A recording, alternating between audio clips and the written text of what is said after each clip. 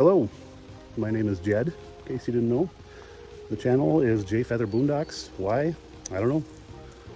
So, it has been a while since I've done an update. I've had the 171 BH J Feather Micro now for 1 year and 3 months, maybe 4 months.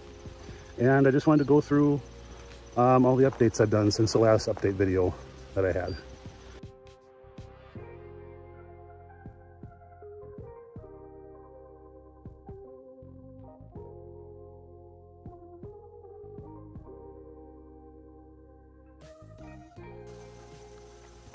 Okay, so as far as the outside on the front, not much has changed. I did make an extra table for the Blackstone there. It just raises it up about 8-10 inches, and then there's another table underneath it.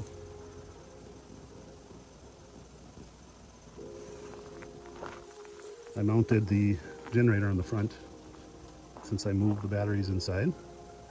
That is a dual fuel Champion generator, 2000 watt.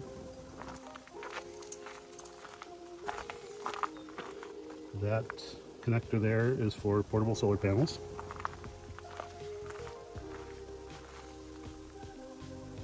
Again, nothing has changed on this side, on the exterior. You can see my additional solar panels there up top. We'll get to that in a minute. The first major change is in this outside door here for the bunks.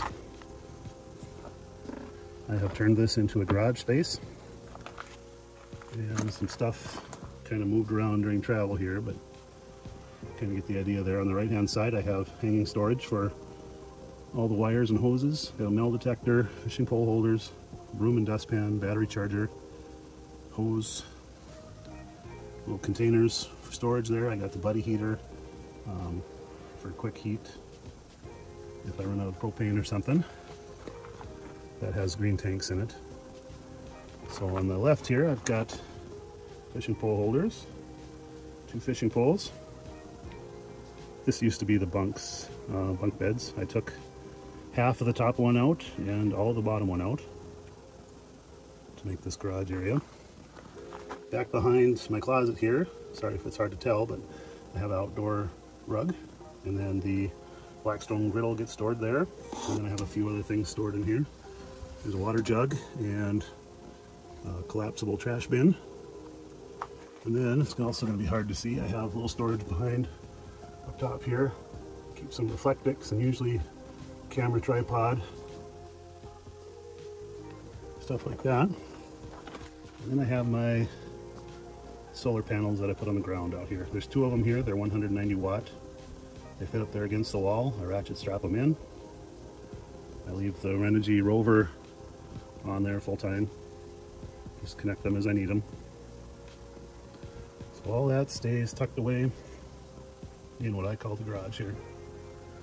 I do use 20 volt DeWalt for all my tools on the road. I have a drill, and I have an air compressor, and I have a vacuum that I'll show you in a bit here. These nets were in the bunks for storage when you're sleeping there, I'm sure. I moved them to the door here. It works out nice. So that is the garage storage area. Sorry, my movements are wild. I'm not used to this gimbal. 30 amp power cord and extra extension cord. And I have 2 smaller extension cords, light duty cords. Red and black cable, there's solar, and then propane hoses, water hose, adapters, all kinds of stuff in here.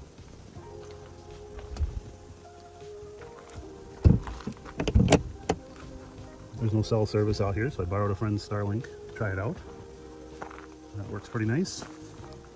I like it. So we're gonna go on the roof now. I'll show you the solar. Hang tight. I'll give you a little view while I climb up there.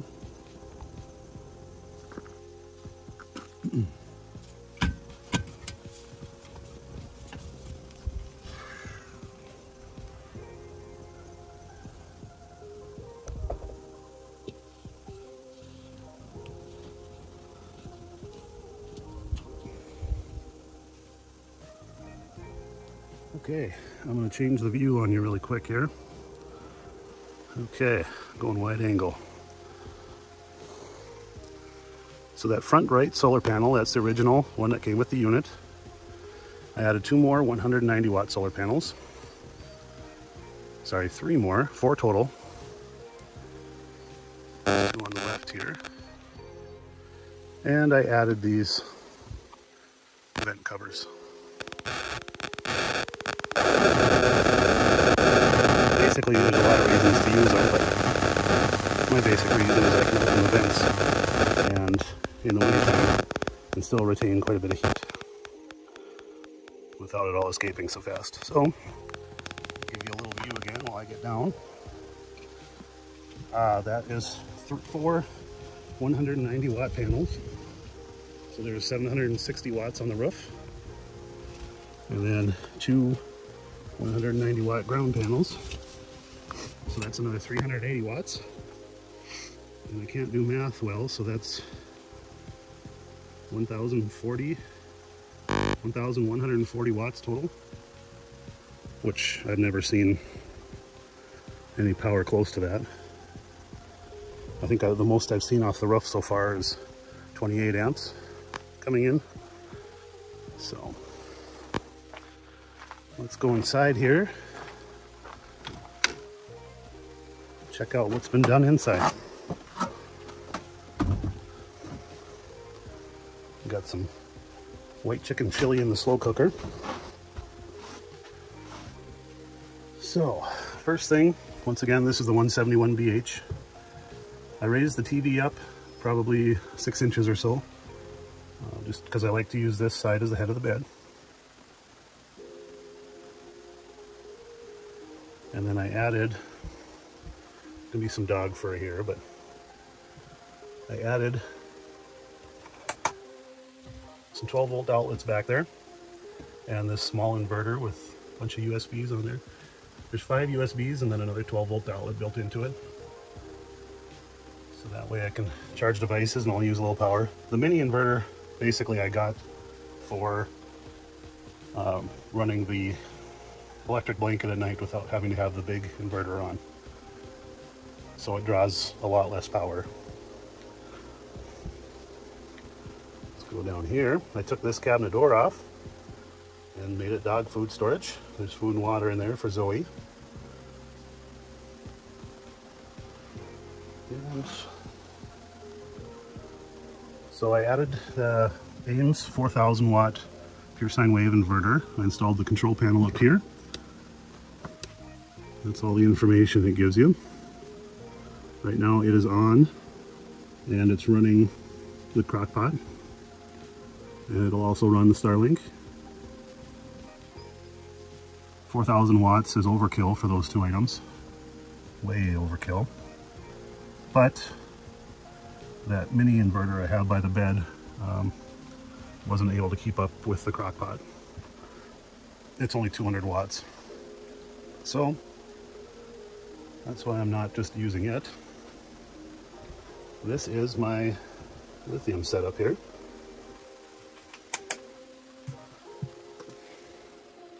I have 3 SOK 100 amp hour batteries in back there. I'm running 4-aught battery cables, Victron Bluetooth Smart Shunt, Ames pure sine wave inverter charger 4000 watt. That is all mounted in there. Basically the shore power comes in through that inlet on the wall in the center there, that orange cord, goes into the inverter, and then the wire that was in the shore power cord goes into the output of the inverter, so the inverter can power everything in the camper. Every outlet and every appliance. So that's there under the rear dinette. Next thing I did is I swapped out the basic thermostat with a digital thermostat here. This one only runs the furnace. This one is lighted and controls the heat better than those analog basic thermostats do. So it was nice to swap that out. Get a lot better heat control in the wintertime when I need it. So back here, this is where the bunks were. This is exactly how the top bunk looked. You can see I've cut it off right there.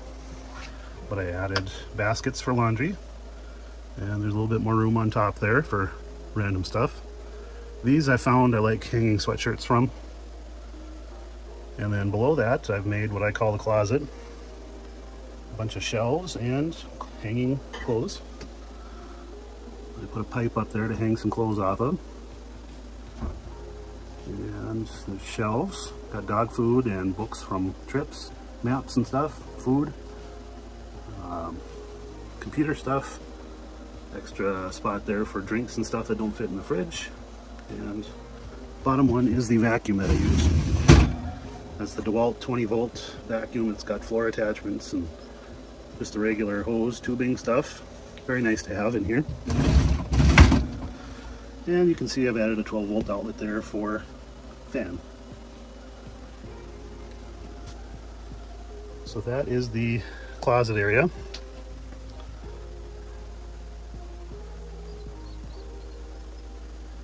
You can see on the wall there I've added the Renogy Rover. This is a 60 amp MPPT charge controller. That's all the information that it shows there.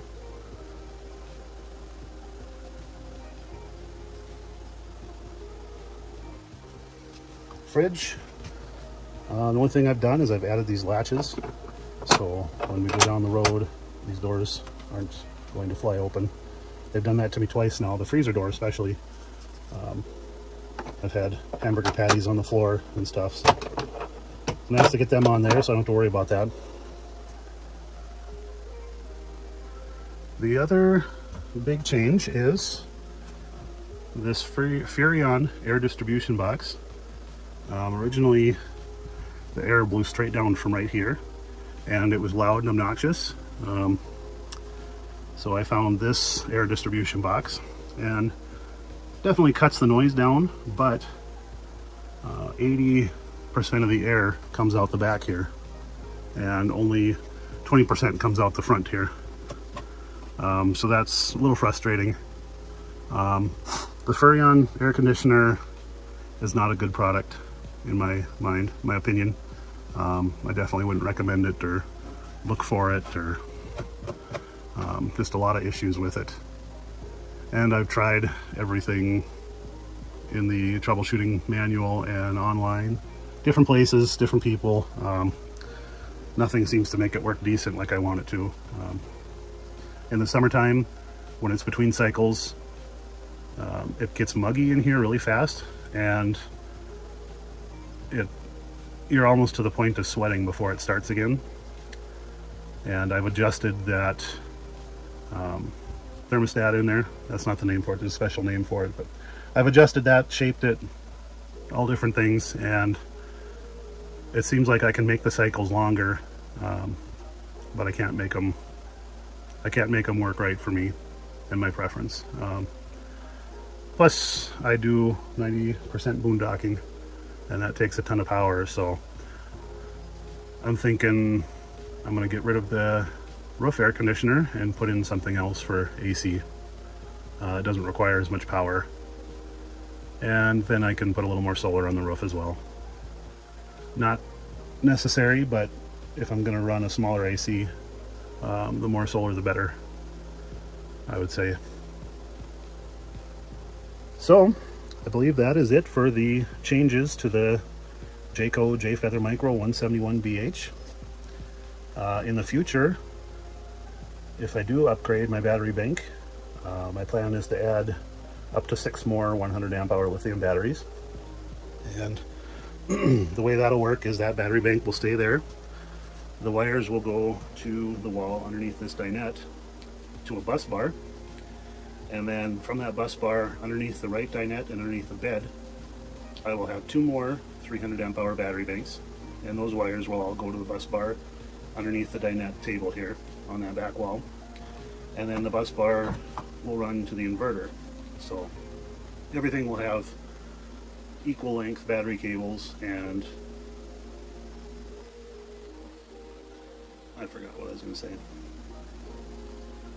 That's okay. Basically everything's going to have equal length battery cables. I won't have to worry about any of the battery banks being charged differently or anything. So I think that'll work fine. That way I can run solar run AC off solar and battery for a weekend, no problem. I feel like spending the money on that is better than spending money on a rooftop air conditioner, a better one, and still probably be disappointed. So other AC options are like the EcoFlow Wave, which I don't think will be a great fit in this unit. If I turn it on, leave it on 24/7 all weekend long, in an already cool camper, it'll probably be okay. But if I have to cool down the camper with just the EcoFlow Wave, I don't think it's gonna be able to do it to a comfortable level. So start it cool, keep it cool. The EcoFlow Wave will probably work. If I have to cool down a hot camper, it probably won't work. The next thing is a window air conditioner, and I've thought of a few options. I don't want to block these windows. These are pretty much the only windows in this camper. There's a little one over here, and of course the door, but I don't want to block those. So I would maybe look at something back here. Sorry, it's dark, but there's a window back there, and then maybe piping that AC into the cabin here somehow with tubing and vents. But just a thought. I don't know what's actually going to happen. Maybe I'll even just pop it in the window when I need it and take it out when I'm done. Make a bracket to hold everything nicely and take it out before I travel down the road. So that is the camper upgrades I've done. Any questions or anything you want to know more about, please let me know. Hit one of those like or subscribe buttons if you want, and we'll see you down the road.